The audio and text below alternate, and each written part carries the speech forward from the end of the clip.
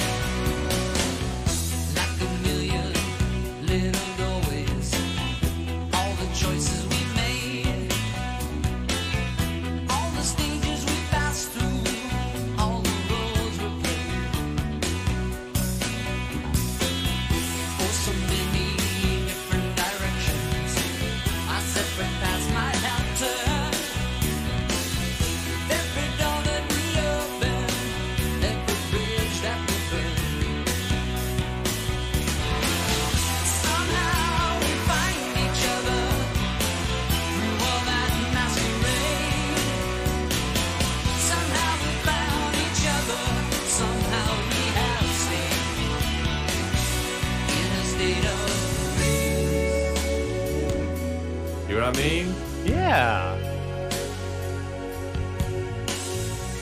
I don't believe in destiny or the guiding hand of fate. I don't believe in forever.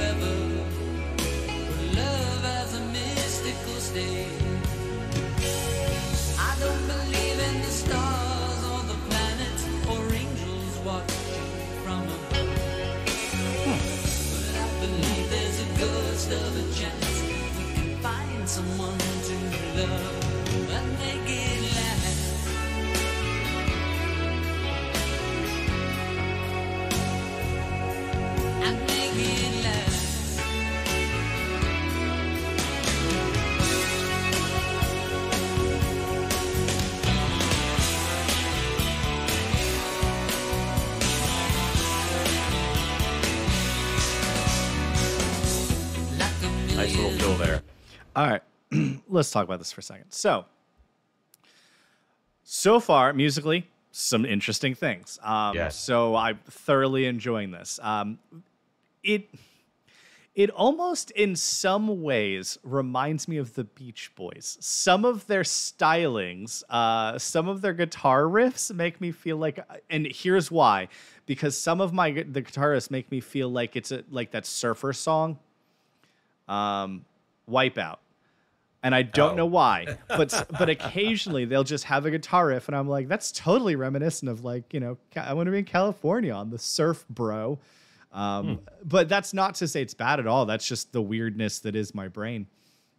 From a lyrical perspective, I think this is very what I've come to expect from Rush, and I think that it's clear that we have a very consistent lyric writer for a lot of Rush's songs. Oh, yeah. It's almost exclusively Neil Peart. Yeah, which makes a lot of sense, because here we have, like, basically the story is we make a lot of choices in our lives. And it was said very well, though, very poetically. I loved in the beginning that you had your all of life's a stage. So you had your Shakespeare reference and, going through many doors. And it's a number of references to making choices throughout your life. I love the line where he said, despite the masquerade, we still manage to find each other. Despite the masks we all wear, we still manage to connect with each other as human beings. I was with him the whole time. He was like, I don't believe in this. I don't believe in that. And then he said he didn't believe in stars and planets. And I was like, yeah, but those are real, man. And then I realized he's talking about astrology. He's talking about, the stars and planets dictating something to do with your life because you happen to be born when they were at a spot. Pert and I get along in a lot of ways, is what I'm saying. I jive with his lyrical stylings.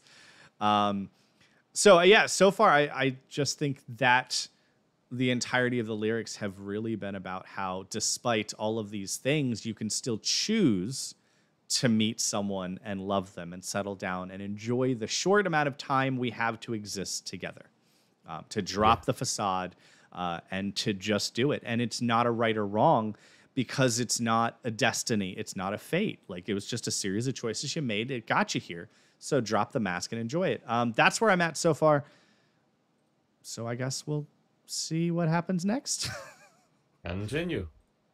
Little crossroads through the back streets of you. Each time we turn a new corner, tiny moment of truth. For so many different connections, our separate paths might have made.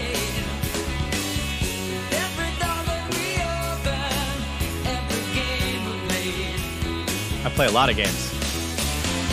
Somehow we find each other through all that masquerade.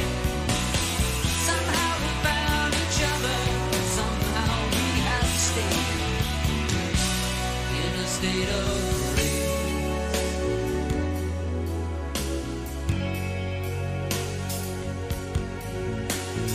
This song reminds me of Cinderella Man. I don't think I've seen that. No, it's another Rush song. You know what? That's going to have to be the next one we do after this, because this song so reminds me of Cinderella Man in certain ways. I really like how he goes through this whole thing of, I don't necessarily believe in all this. We make lots of choices. And then the moment he gets to, like, but even after all that, we find ourselves in a state of grace. And, like, the music mimics the lyrics. And I think Rush has done this many times to me, where they do such a good job of having the music mimic the lyrics. Yeah. Very good. They're in tune with one another. I don't believe in forever. Love has a mystical state. I don't believe in the stars or the planets or angels watching from above. But I believe there's a ghost of a chance we can find someone to love and make it last.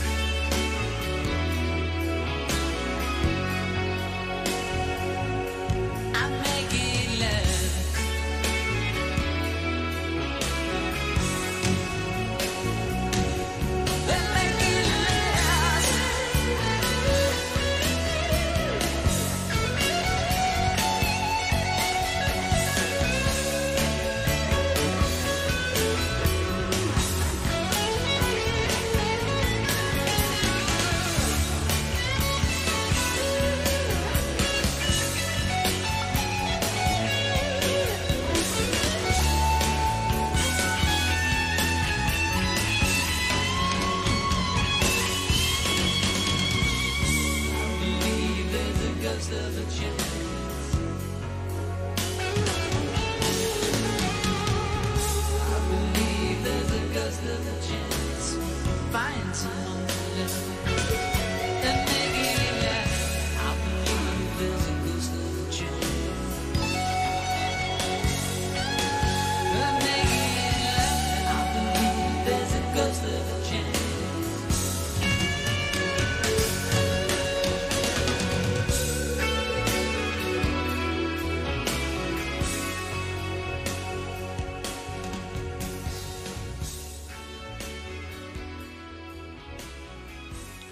It was good. It was good Rush. It was not, their 8-minute multiple epics kind of Rush, but it was very still good, clean. A little over 5 though. A little over 5. It was a little over 5. You did feel like you had not necessarily full on different movements, but you had different moods of the song. You had the grace mood and you had the choice mood is what I would call them. And how was Neil Peart's love life? Did he get married, stay married, live happy? Well, there's a bit of tragedy in Neil Peart's life, and I will only give you the outline because I don't know the full complete details without having to go back and read up on it. The outline is this: he was kind of a one-woman guy. He and his first wife had a daughter, and I don't know if she's the only child they had. She may well be the only child they had. Tragedy struck twice in a short period of time. His wife died of cancer. His daughter died in a car accident. Wow. Yeah. He kind of went off the rails, and he basically disappeared on his motorcycle for a year and wrote a book about it, which I hope to read someday. I'm kind of surprised you haven't read it. Well, I mean, when it comes down to it, I'm going to change subjects here. So before I do that, before I digress, then after a period of time, apparently, I believe, as I've heard, and I don't know where, he did eventually meet another woman and married, I think, eventually, and they stayed together up until he passed away. So, yeah, he's definitely... He's the kind of guy that probably doesn't understand parts of the rock and roll lifestyle where you throw your loved ones aside like trash. I mean, good is what I would say about it. You mean he's a decent human being? Basically, yeah, he's a decent human being. That makes me like him even more. Now I want to read his book. What's it called? I assume you don't know off the... He's written a few, and I'll get all those titles to you, but our good people, our good watchers, our good viewers will post links for us right down there, Dave. Right in the comment section. Right down there in the comment section. These books. That specific book, I would be fascinated to read because here's a man who has pretty clearly defined beliefs that you can track through his music, and I would love to see how he stayed true to them through loss and tragedy. I think that'd be very fascinating. His thoughts, given his mindset on what he went through. So, yeah, I want to read that book. I'm fascinated. But musically, lyrically, good Rush. Would listen to again. Would most definitely slap onto a playlist and thoroughly enjoy. That's what I have to say about that. And that came off of the 2004 album Roll the Bones. And I have to say, of all the post-90s Rush, I've enjoyed Roll the Bones, the album, the most so far. Well, we did the titular song there, Roll the Bones, and I thoroughly enjoyed that one. We also did Bravado. Oh, yeah, we did. Yeah, Rush is fascinating because sometimes I think Pert really obfuscates his lyrics, and then sometimes, like this one, he telegraphs it. It's not hidden. Here it is. Here's what I think. He bought a billboard. He posted his thoughts up on it, and we can all see what he's thinking. Yeah, and both are good. And no matter which way he goes, he still has a way of keeping it poetic, even with how obvious this one was. So, yeah, rock on. I'm definitely down for more Rush. All right, friends, keep those Rush requests coming. And, Dave, I'll catch you on the flip side. Thank you very much, ladies and gentlemen, and welcome to the Literalist Reactions. I hope you get a kick out of watching it.